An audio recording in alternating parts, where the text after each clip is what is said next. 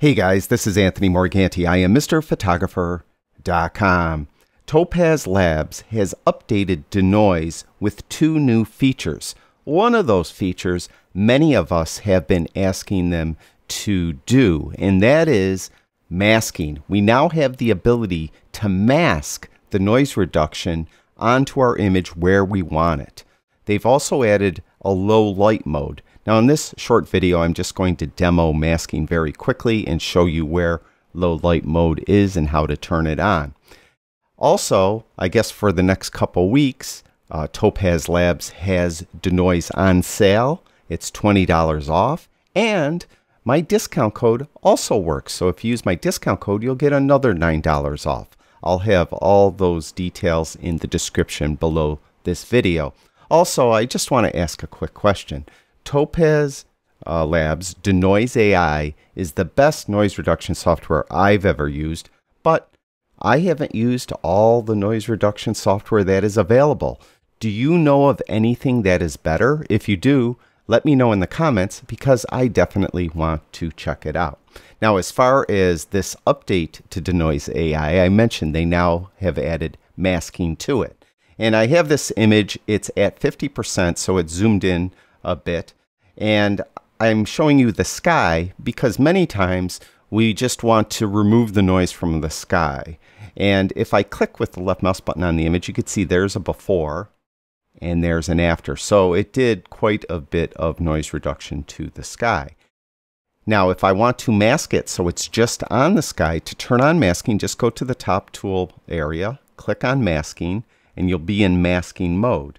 And then at the left, we either could show the noise reduction or hide the noise reduction. I'm going to show the noise reduction. I'm going to turn edge aware on. That way, when I brush around the buildings, hopefully it doesn't actually paint on the building and add noise reduction to the building.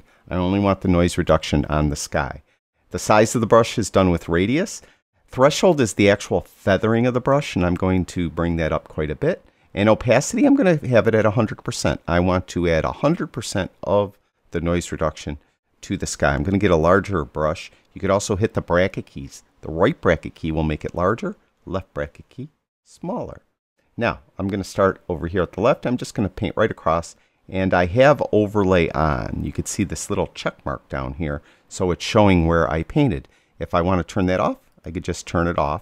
And hopefully you could see in the video, I have a line of no noise, and then the noise is now in this area. And if you look down here at the mask, you could see how the mask is showing the white line. That is where it's white. It's allowing the noise reduction to affect that area. You do have mask options here where you could fill the mask with a specific color, white, black, invert it, clear it, or delete it altogether. So I just will continue painting in this general area very quickly. And a little trick of using an edge-aware brush.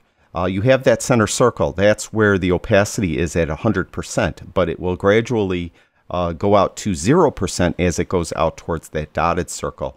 Try not to let that solid circle touch anything you don't want to affect, meaning at this edge of this building, I don't want to put noise reduction on it. So I'm going to keep that solid circle outside that edge of the building, or any building for that matter. So I could just come in and do this. I should probably get that out of the way.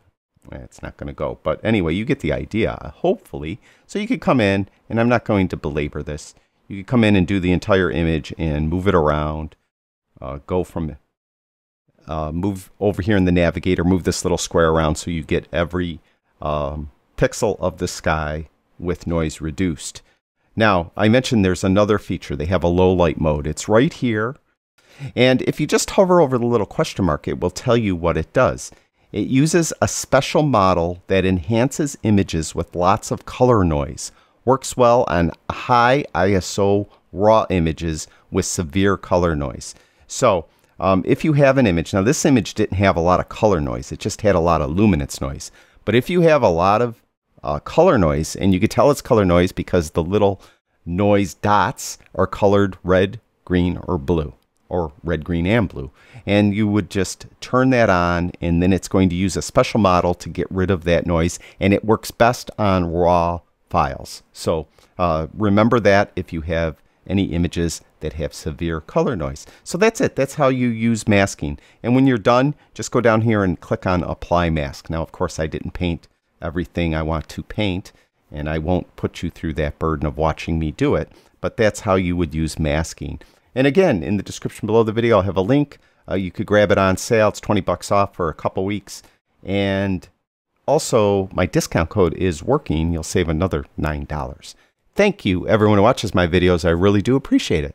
I'll talk to you guys soon.